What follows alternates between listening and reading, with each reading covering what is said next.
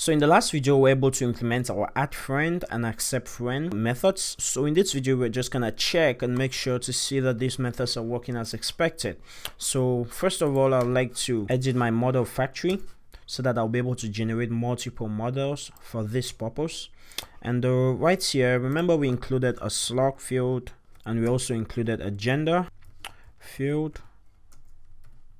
And we also included an avatar field into our database. So before we use our models, we have to fill this in.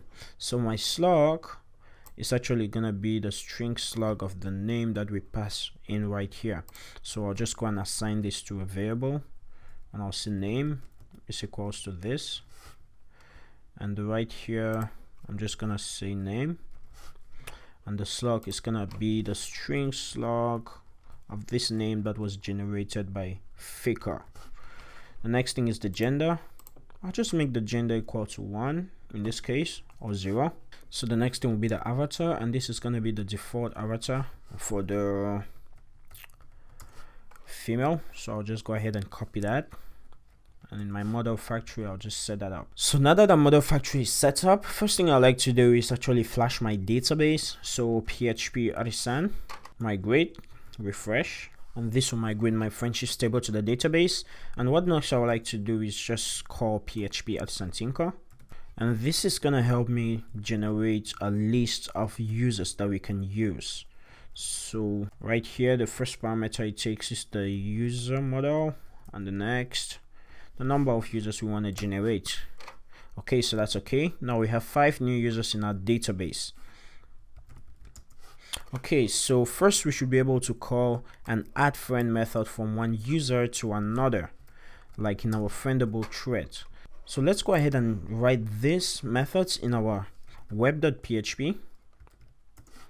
So right here, rather than saying hello, we can just say add friend, and the auth user is gonna call the add friend method, or we can just say app user first is gonna call the add friend method, and the second user, because the parameter that this method takes is the ID of the user. So we're gonna try this out by going to the /add route, and remember in our threads we said if it's a success it should return the friendship. So that looks like the friendship and it means it worked. And the next thing we should test out is our accept friend method. So let's go ahead and call the accept route, and we're just gonna say find a user with ID of 2 and accept friendship from the user with ID of 1. And if it works, back to our friendable threads. If the accept friend method works, we should expect an okay, but I'll just go ahead and change this to friendship. So we should expect the friendship return to us, so we can see if the status has been changed to 1.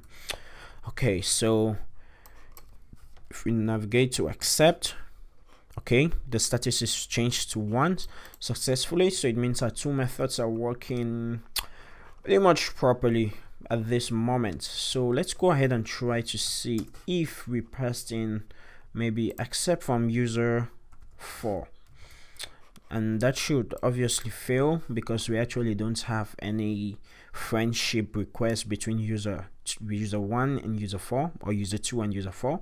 So just say accept,